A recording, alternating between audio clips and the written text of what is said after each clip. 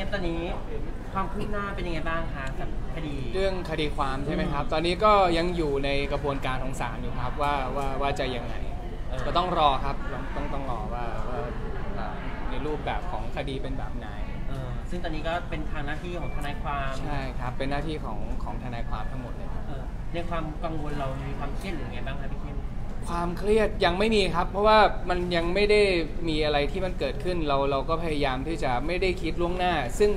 คดีนี้เนี่ยเป็นครั้งแรกที่เราได้สัมผัสกับความรู้สึกแบบนี้มันถามว่าตัวเราเครียดไหมมันก็มีนิดหน่อยแต่ความเครียดมันจะมาจากครอบครัวเราจะมากกว่า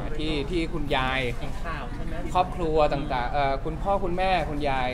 ทุกคนก็จะโดนถามเข้ามาว่าเข้มไปโดนคดีเรื่องอะไรเรามีแบบว่าความห่วงตรงนี้กับครอบครัวมากกว่าเป็นห่วงครอบครัวมากกว่าแล้วอธิบายให้เขาฟังไปยังไงอธิบายไปแล้วครับแต่ว่าเราไม่สามารถที่จะบอกกับทุกคนได้ทั้งหมดอยู่ตลอดเวลาหรอกครับก็บอกให้เขาค่อนข้างสบายใจรอผลเขาเรียกว่าการตัดสินเนาะการตัดสินก่อนว่าเป็นยังไงแล้วก็ค่อยแจ้งอีกทีนึงอย่างครับผู้ใหญ่ครับพี่น้องพี่หนิงมีให้กำลังใจยังไงบ้างครับเพื่อนๆผมรู้สึกว่าผมโชคดีครับที่ได้พี่หนิงนั่นแหละครับมาคอยให้คำปรึกษาแล้วก็มาให้คำแนะนำต่างๆกับผมเขาก็พี่หนิงก็จะอยู่ข้างๆผมตลอดกลัวว่าผมจะเครียดเกินไปกลัวว่าผมจะฟุ้งเกินไปในเรื่องของคดีอะไร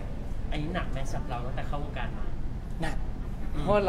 ราไม่คิดหรอกครับว่าเหตุการณ์แบบนี้มันจะเกิดขึ้นกับเราไม่คิดครับไม่คิดกำลังใจรอบข้างก็ดีครับทั้งแฟนคลับเองแล้วก็คนรอบข้างคนที่รักเราก็เข้ามาให้กำลังใจแล้วก็เข้ามาสอบถามกันตอนนี้ก็เลยเหมือนแบบเดินสายทำบุญมูไม่หยุดเลยนะคะทำบุญครับทีนี้ก็ยังคงทำบุญในช่วงจังหวะที่เราสามารถไปทำบุญได้ต่างๆไปขึ้นเหนือล่องใต้ไปออกกลับบ้านอะไรอย่างเงี้ยครับเห็นบอกมีต้องไปแก้บนด้วยอ่ะพี่เข้มก็มีขอพรครับส่วนใหญ่ก็จะขอพรไว้เนื่องด้วยวันที่เราจะไปเนี่ยเป็นวันออกพรรษาก็ถือโอกาสกลับบ้านไปหาคุณตาคุณยายซึ่งเขาก็เตรียมข้าวใหม่ปลามันไว้ให้ช่วงใกล้ๆฤดูอะไรอย่างเงี้ยครับก็ไปเยี่ยมคุณตาคุณยายแล้วก็ถือโอกาสขึ้นถ้ำด้วยก็คือจะไปขึ้นถ้ำนาคาใช่ไหมใช่ครับก็คือบ้านเกิดเราเองไปบนอะไรไว้ที่นั่นส่วนใหญ่เข้มจะขอพรถ้าเกิดว่าคนที่บนน่าจะเป็นผู้จัดการแล้วก็คนอื่นก็คาดหวังเยอะกว่าเราเนาะคาดหวังเยอะกว่าเพราะว่าลูกเขาเยอะประมาณ10 กว่าคนอยู่ครับเรานี่ก็น่าจะหลังๆมาก็เริ่มจะหางแถวละใหม่มาเก่าก็เริ่มหัวเน่าละตอนนี้เป็นหัวเน่าละผู้จัดการบอกเราเนี่ยอันนี้เกินจริงเข้มมีความเชื่อตรงนี้มากน้อยแค่ไหนหลังจากที่มันประสบความสำเร็จมากขึ้นเข้มเติบโตมากับความเชื่อเหล่านี้อยู่แล้วเพราะว่าที่บ้านก็จะมีสิ่งที่เรานับถือศรัทธาอยู่ที่บ้านอะไรเงี้ยก็จะเกี่ยวโยงกับในเรื่องของพญานาคอะไรเงี้ยครับก็มีความเชื่อตั้งแต่เด็กมีโดนปลูกฝังจากคนในครอบครัวแล้วก็คนในหมู่บ้านอะไรอย่างนี้อยู่แล้วครับก็คือขอแล้วเราก็เหมือนได้ตามได้ตามที่เราขอไว้ค่อนข้างที่จะเยอะมากๆก็มีโอกาสแล้วก็กลับไปกราบไหว้หรือสถานที่ต่างๆที่เราเคยขอแล้วได้อะไรเงี้ยในช่วงหลังๆที่เราพีคแบบโหเราฮอตมากๆเงี้ยคนมาถามเยอะไหมพี่เข้มว่าไปมูไหนอะไรยังไงอะไรเงี้ยไปเยอะมากเพราะว่าผู้จัดการผมเขารู้ทุกจังหวัดดีกว่า77 จังหวัดเขาจะรู้สถานที่ที่แบบว่าเด็ดๆเลย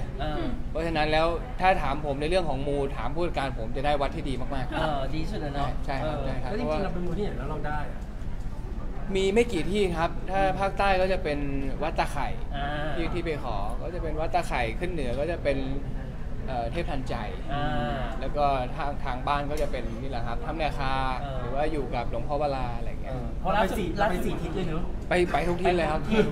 ออกต่างประเทศได้คือจะออกไปเหมือนกันนะเนาะเนี่ยครับก็มีวางแผนไว้ว่าจะไปพม่าอยู่ครับตัวเข้มเองมีทริคไหมครับหรือว่าก็ไหว้ปกติเหมือนไหว้ขอปกติเลยครับไหว้ขอปกติในสิ่งที่เราอยากได้แค่1 ข้อแต่ละที่ก็ขอแค่อย่างเดียวอะไรอันนี้ของงานหรือขอรักครับส่วนใหญ่เป็นงานครับงานตอนนี้ก็รักยังไม่มุ่งยังครับยังทำงานก่อนเพราะว่าบ้านหลังเริ่มมาล่ำเลยครับบ้านนี้ทุ่มไปกี่หลังที่ต้องทำงานหนักขนาดนี้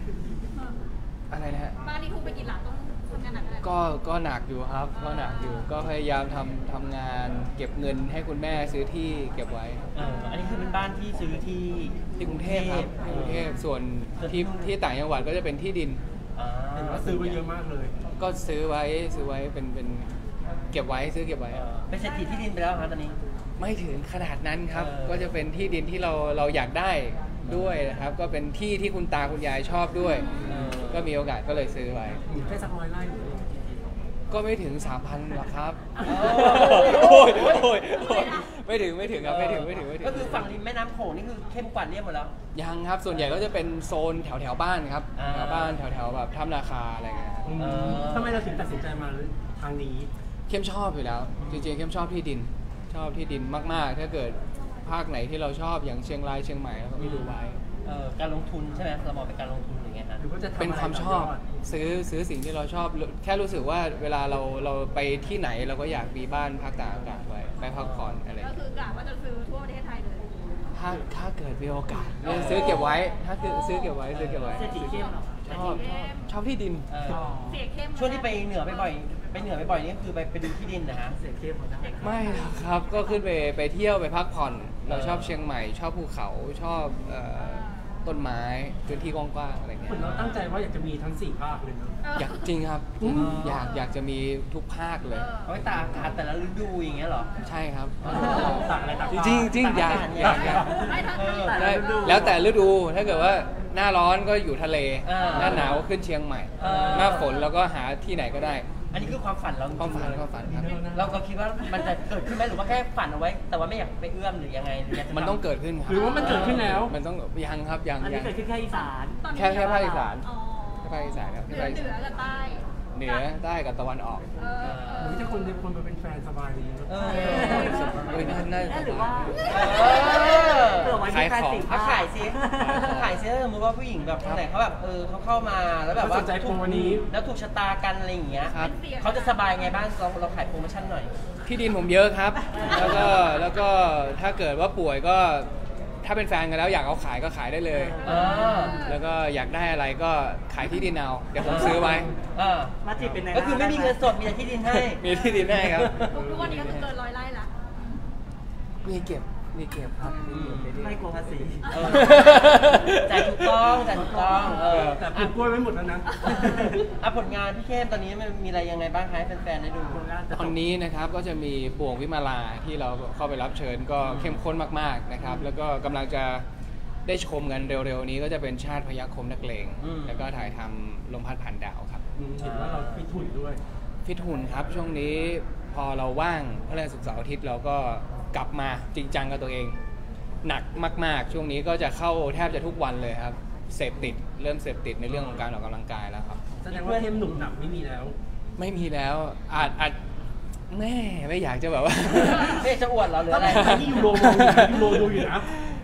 ก็นี่แหละครับกลับมาจริงจังแล้วครับกลับมาจริงจังเพราะว่าหลังจากที่เรากลับมาถ่ายทำละครได้ เราก็ไม่มีเวลาออกกำลังกายเลย พอปิดกล้องใน1 เรื่อง เราก็มีเวลาเราก็เข้ามาฟิตหุ่นได้เต็มที่มากกว่าเดิมครับ จริงๆยังขิงกับยูโรอยู่มั้ย เราความคิดเราชนะไปแล้ว เราไม่ได้ว่า เขาก็ไม่เบานะ ฮะ เขาก็ไม่เบานะ จริงปะเนี่ย อันนั้นเป็นซาแซง เพราะว่าช่วงนี้ไม่ค่อยได้เจอยูโรใช่ครับยูโรก็จะเร่งถ่ายละครอยู่ก็ไม่ได้เจอกันก็จะซุ่มอยู่ก็ได้ แต่ผมก็ว่าผมมีเวลามากกว่า ผมก็น่าจะ แต่เขาก็งานเราน้อยกว่า ไม่ใช่ อะไรอ่ะนั่นอ่ะ คือเราดูแลตัวเอง หรือยังไง ไม่แน่ตั้มใครเยอะกว่า พี่ตั้งงงเลยจ้า ก็เอาไว้ขิงกันแล้วเดี๋ยวรอเปิดกันทีเดียวแล้วค่อยได้เซอร์ไพรส์ รอมีอะไรให้เซอร์ไพรส์เยอะมากๆครับรอติดตาม โอเคพอแล้วขอบคุณครับ ขอบคุณครับ แล้วอินเสิร์ต